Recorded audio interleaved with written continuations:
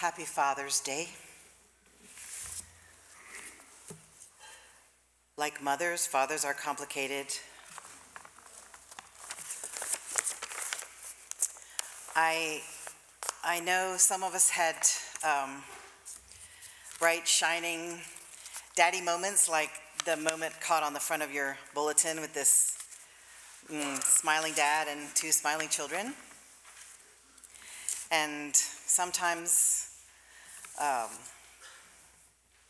not. And I wanted to talk to you about some of our Unitarian forefathers who I think mostly were doing their best. But they were complicated too, like we are today. So really the sermon should be called, It Has Always Been Like This. I came to Unitarian Universalism in South Carolina. I'd never heard of it before because we don't like evangelizing and we're very shy and reserved, and so people who know about us don't know about us in time. Anyway, I don't have feelings about that. But so I started being the minister at this Unitarian church in South Carolina, and I asked about the history of the church, and they said they'd had a big split during the civil rights era. And the split had been about integrating the YMCA in the town. And everybody had wanted the YMCA integrated. The split was about how militant to be. Because some of the people felt like you should just kind of work gradually within the politics of the town to get it done. And other people felt that you should not really talk about politics in church. And other people felt that you should be disruptive and get it done by whatever means you needed to get it done because this was an abomination. And the people who were more, I said, well, which group left? And the people calmly said, well, the people who wanted to agitate left. I think that's often what happens. But, so Unitarians and Universalists have been working toward social justice forever, and I thought that we always had and we always did. And I thought, well, there really aren't any Unitarians who are against justice. John C. Calhoun was a United States representative, senator, secretary of war, secretary of state, and vice president to two presidents. He was the nemesis of John Quincy Adams. He was a son of South Carolina. There are big statues to him in Charleston, South Carolina, and he was best known for those rallying cries of states' rights, which means states' rights to enslave men and women, states' rights and nullification, which means if our state doesn't agree with a federal law, we don't have to practice it. And I think many southern states still have that idea. Every now and then they have to send in the National Guard, although that hasn't been done in a while. He was raised by Scottish Calvinists and kept that work ethic and that distrust of pleasure through it his whole life. He didn't approve of dancing, and he was far from a foodie, but he had gone to Yale and gotten influenced by the Unitarian thinking, and so he became a Unitarian. So boy, when I found out John C. Calhoun was a Unitarian, I had to stop in my tracks for a moment. After graduation, to briefly study law in Charleston, he went back up north to Connecticut to the Litchfield School of Law. Connecticut is a hotbed of racism. Don't know if you knew that. Litchfield was a place where anti-federalist thought and secessionist politics were sweeping through the student body. He moved back to South Carolina as a gentleman farmer, which meant in plain terms, he bought a lot of land, named it Fort Hill, made a plantation, which means that enslaved men and women were working in the fields and running the household. Many Southern Unitarians were against the enslavement of men and women, but they were against it in different degrees. The American Unitarian Association in Boston sent a minister, a preacher, down to Savannah to talk to them about the AUA's stance on slavery, and they not only did not let him into their pulpit, they sent him packing back to Boston and said, "Don't y'all send anybody else down here." We do not, here's a quote from John Macaulay's Unitarianism in the Antebellum South, "We do not want to sully the purity of our religion with politics."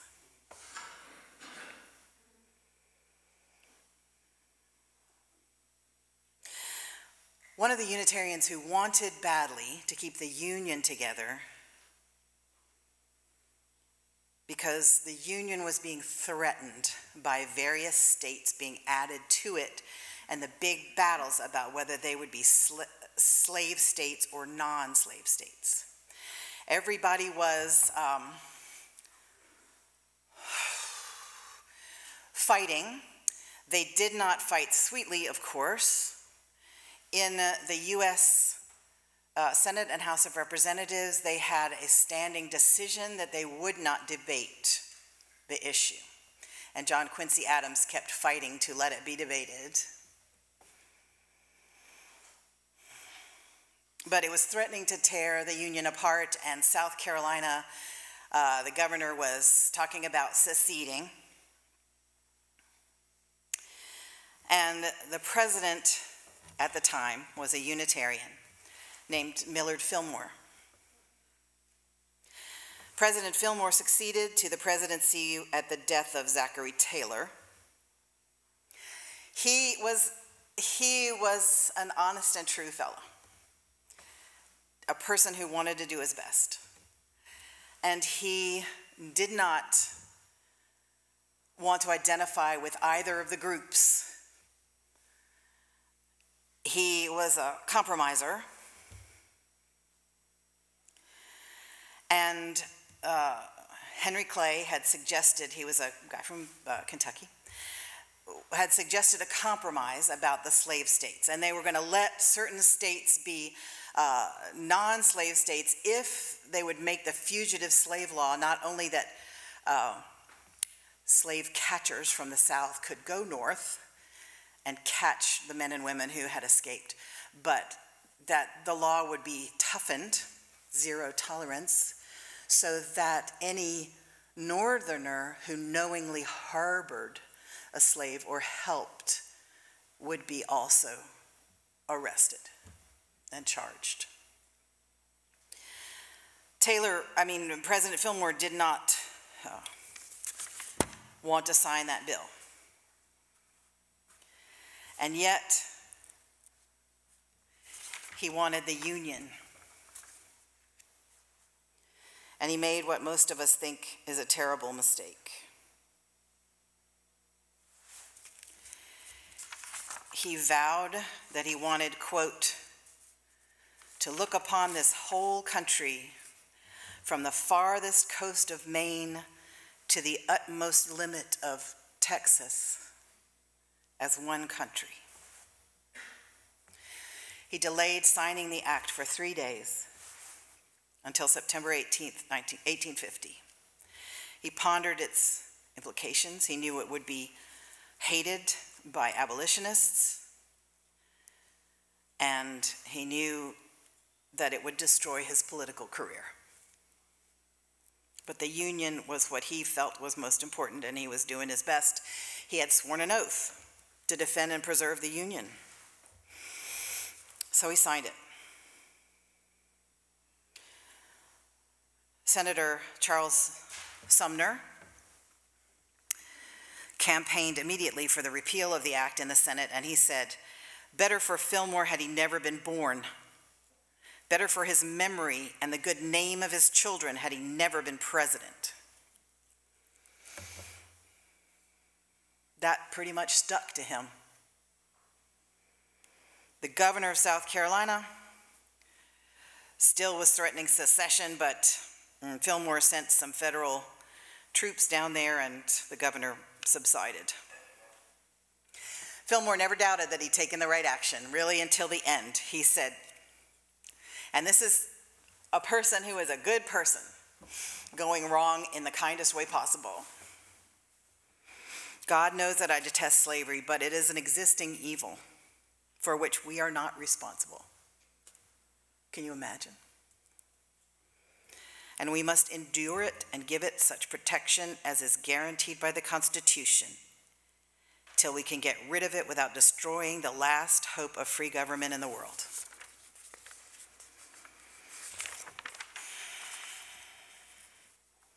He thought if he didn't sign that thing, it would have destroyed the country, but it just postponed the horror, as his minister in Buffalo would say. He was attending the Unitarian Church of Buffalo for the 35 years. And a lot of people in the congregation disagreed with what he had done, and he didn't complain when they complained to him.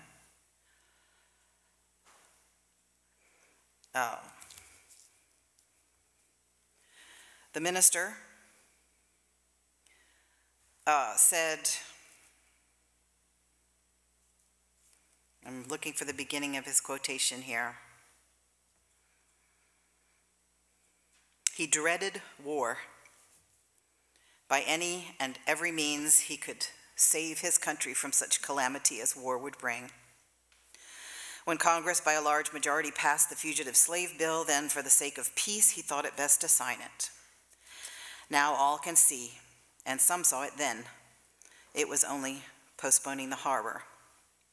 But I know Mr. Fillmore was honest, unspotted by corruption, and never thought of the nation's capital as a place to make money or satisfy selfish ambition.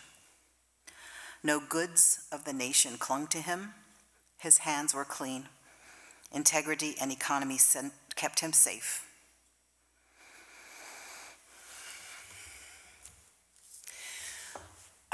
One of our greatest historians of the Unitarian and Universalist movements is named Conrad Wright, and he wrote in his one of his histories of Unitarianism that the Unitarians were mostly in three different camps about abolition.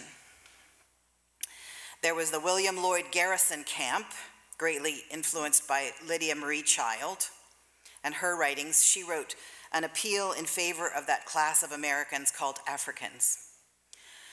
William Lloyd Garrison acted for the immediate cessation of slavery. He was up there in New York and met often with Susan B. Anthony and Frederick Douglass and all of those people who were working on abolition at the time. Then, so there were the Garrison folks, and then there were the people who sought a gradual end to the institution of slavery so as to minimize the disruption of the social, economic, and political order. This is one of the things that Dr. Martin Luther King Jr. talked about from the Birmingham jail, is how liberals, white liberals, love order and value order, and anything that's going to upset order is upsetting to those people. And then there were people who did not like slavery on moral grounds, but they didn't want to make a political statement about it.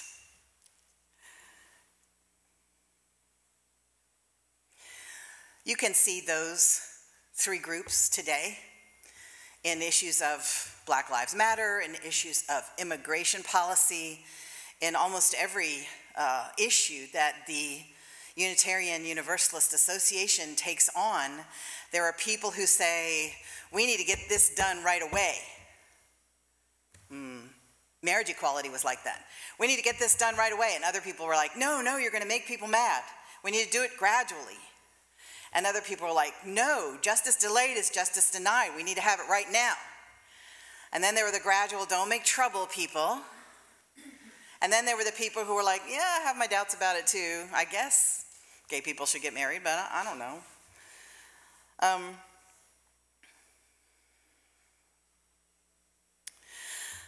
Some of the long-time abolitionists, though, felt that they had worked really, really hard. They had talked and talked and talked and talked.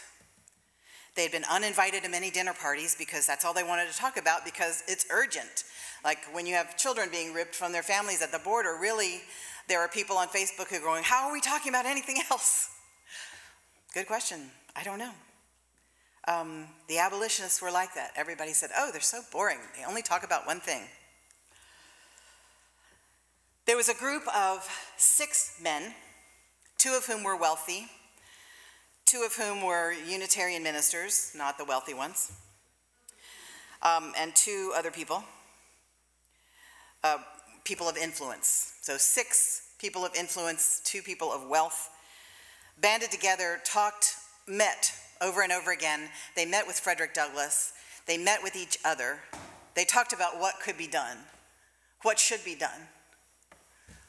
And they were in despair about how anything could change without violence. And so they decided that maybe violence was the only way. These 6 met with John Brown, who was an abolitionist who believed in shedding blood, that was the only way the institution of slavery was going to end. It was not going to come to a natural end. It was not going to have a quiet, gradual, sweet death. It was going to need to be killed. And so they funded the raid on Harper's Ferry, where John Brown raided the Harper's Ferry armory to get arms to arm enslaved men so that they could have a slave rebellion. But he was caught and tried. And the New York Times broke the news about the Secret 6 who had funded his efforts. Now, one of the Unitarian ministers was named Thomas Higginson, and the other was Theodore Parker, a much more famous Unitarian minister. Theodore Parker had already gone to Italy. He was hanging out with Robert and Elizabeth Barrett Browning. He needed to get his tuberculosis healed, and when the police came knocking at the rest of the guys' doors, he was in Italy. 3 of them fled to Canada. 1 stayed on and kept trying to get John Brown out of jail. And one of them committed himself to an insane asylum, which is what they called it then, saying that he hadn't had anything to do with it.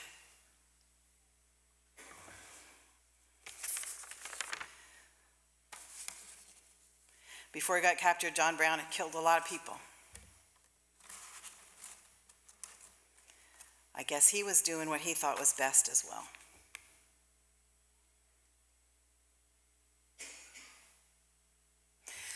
So we have quite a heritage of all different positions being held by people who were of our faith tradition. I guess what I want to say is, it is understandable that some among us feel urgency and a need to create disturbance and noise for justice. And we need those among us. And there are those among us who want to put their foot on the gas pedal, but not all the way to the floor, and handle things in a politically acceptable way. And there are people who are uncomfortable with all this justice stuff from the pulpit. It has always been this way. And we need us all. That is what I believe right now.